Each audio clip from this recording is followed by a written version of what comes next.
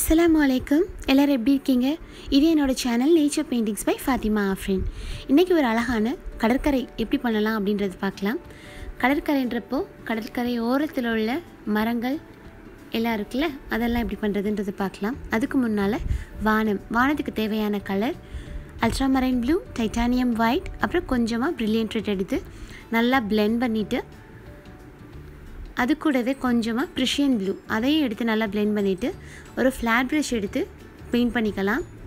அப்புறம் titanium white மட்டும் வச்சு வானத்தோட கீழ்ப்பகுதியில் லைட்டாக இருக்கும், அதனால் டைட்டானியம் ஒயிட் மட்டும் வச்சு பெயிண்ட் பண்ணிக்கலாம். வானம் முடிஞ்சது.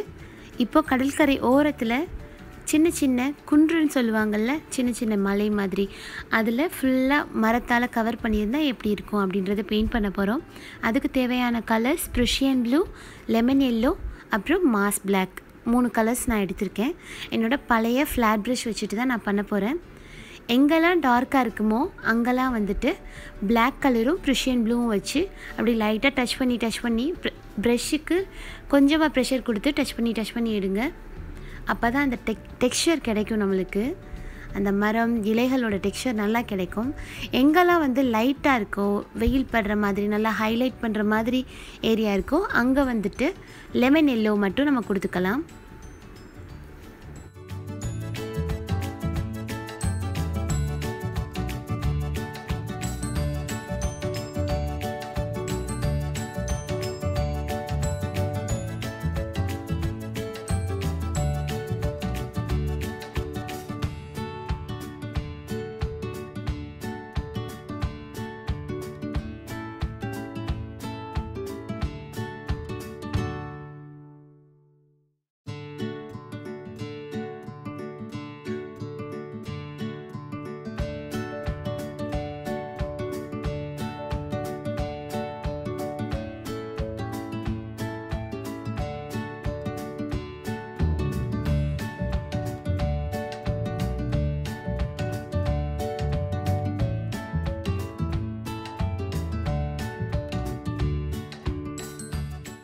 ஒரு மலையில் இந்த மாதிரி டெக்ஸ்சர் கொடுத்து முடிச்சாச்சு. இப்போ ரெண்டாவது பண்ணணும். அதுக்கு முன்னால் ரெண்டுக்கும் இடையில கொஞ்சம் வித்தியாசம் தெரியணுன்றதுக்காக எல்லோ அந்த இடத்துல ஃபஸ்ட்டு நான் கொடுத்துருக்கேன், ஹைலைட் பண்ணி விட்டுருக்கேன்.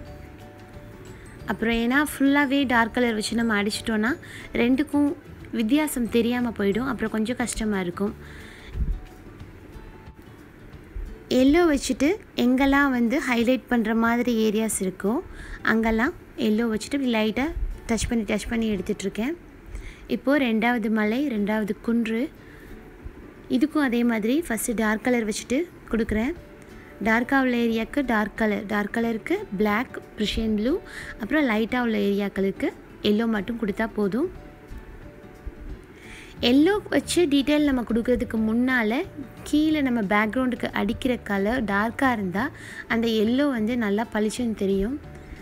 அதுக்காக மோஸ்ட்லி லைட் கலரில் டீட்டெயில் கொடுக்க வேண்டிய இடத்துக்கு பேக்ரவுண்ட் டார்க் கலர்லேயும், டார்க் கலரில் டீட்டெயில் கொடுக்க வேண்டிய இடத்துக்கு பேக்ரவுண்ட் லைட் கலர்லேயும் கொடுத்தது பெஸ்ட்டு கொடுக்குறது.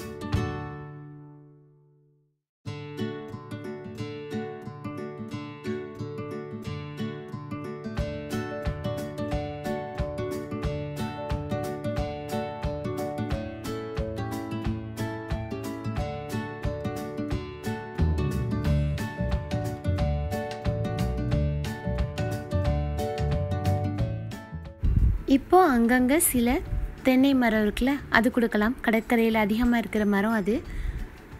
அதுக்கு என்னோடய ஃப்ளாட் ப்ரஷ் வச்சு பிளாக் கலர் எடுத்துகிட்டு இந்த மாதிரி ஒரு லைன் மாதிரி போட்டுக்கோங்க. ஃபஸ்ட்டு எங்கெங்கெல்லாம் இந்த தென்னை மரம் வரையணுமோ அங்கெல்லாம் வந்து இந்த மாதிரி லைன் போட்டுட்டு, அதுக்கப்புறம் ஒயிட் கலர் வச்சு அதே ப்ரஷ் எடுத்துகிட்டு ஹைலைட் பண்ணிக்கணும்.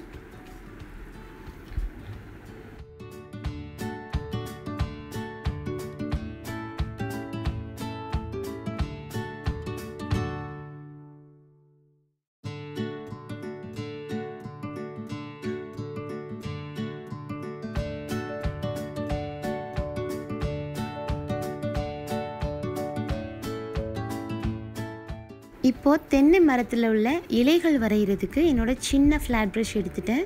அதை வச்சு ஃபஸ்ட்டு இலைகளுக்கான பேக்ரவுண்ட் கொடுக்குறதுக்கு பிளாக் இல்லைனா ப்ருஷியன் ப்ளூ 2 கலரில் எது வேணாலும் கொடுத்துக்கலாம். கொடுத்துட்டு அதுக்கு மேலே எல்லோ கலர் வச்சுட்டு டீட்டெயில் கொடுத்துடணும். டீட்டெயில் கொடுத்ததுக்கு அப்புறம் ஒயிட் கலர் வச்சு லைட்டாக ஹைலைட், அங்கங்கே ஒயிட் கலர் லைட்டாக கொடுத்தா போதும்.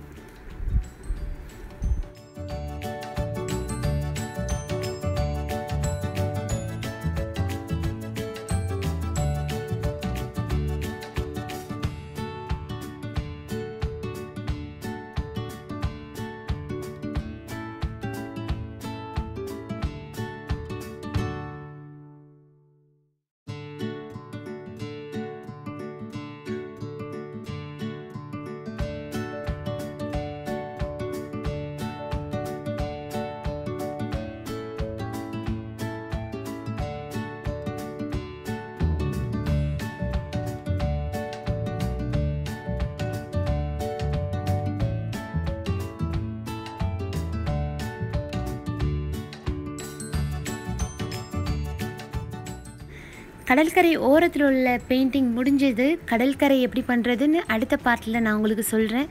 இந்த வீடியோ உங்களுக்கு ஏதாவது ஹெல்ப்ஃபுல்லாக இருந்திருக்குன்னு நம்புகிறேன். இன்ஷா அல்லாஹ் அடுத்த ஒரு வீடியோவில் உங்களை நான் சந்திக்கிறேன். தேங்க்யூ ஸோ மச் ஃபார் வாட்சிங்.